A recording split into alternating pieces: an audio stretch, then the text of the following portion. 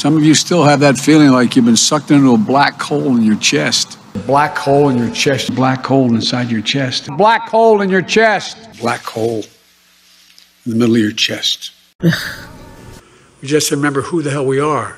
We're the United States of America. And this is for real. This isn't a campaign speech. This is for real.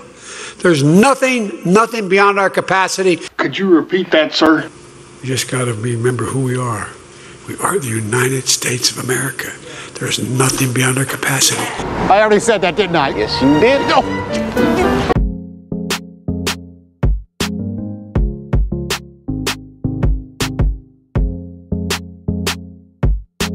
I give you my word, I know what that feels, that black hole when you receive that phone call. It seems like your black hole in your chest, you're being sucked into it. One pair of pants later. I've literally spoken with well over 1,000 families at these events that I've attended, mass shootings.